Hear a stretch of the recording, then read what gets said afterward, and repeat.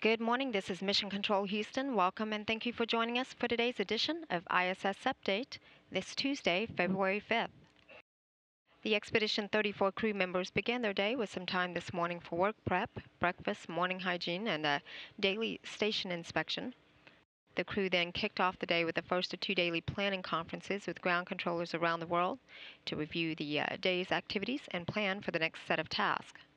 Today, Commander Ford is spending much of the day working in the Destiny Lab, reconfiguring cables of the Joint Station Local Area Network, and this work is to prepare it for KU Communication Unit installation. Meanwhile, the Expedition 34 crew continued work with a variety of biomedical experiments today. The crew also wrapped up work to replace that waste and hygiene compartment urine receptacle and also insert a filter.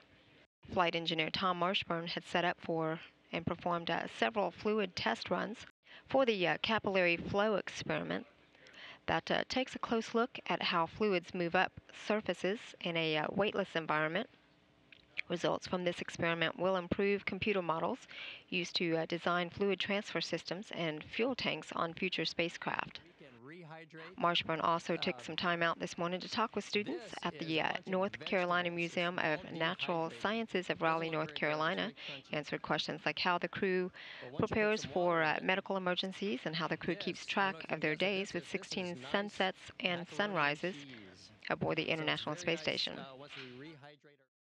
Later, Marshburn also assisted flight engineer Chris Hadfield with an education payload operations demonstration known as Space Sports. Hadfield demonstrated 3 segments of Space Sports activity this morning. Hadfield then spent some time to inspect and activate the microgravity science glove box that is used for performing contained science experiments. Hadfield then spent some time working with a science experiment known as In Space 3. In Space 3 looks at the changes of physical properties of colloids in fluids in response to magnetic fields. The research has possible technological application in structure design here on Earth, structures such as bridges and buildings to better withstand earthquake forces. And meanwhile, on the Russian side of the house, Russian flight engineers Oleg Novitsky, Yevgeny Tarelkin, and Roman Romanenko divide their day between hardware inventory, maintenance, and several science experiments, including the BAR experiment, which looks at methods and instruments for detecting the location of a loss of pressure aboard the station. Each of the crew members will then put in their daily 2 hours of exercise using the onboard gym equipment, which includes a station bicycle, a treadmill, and an advanced resistive exercise device that simulates weightlifting here on Earth.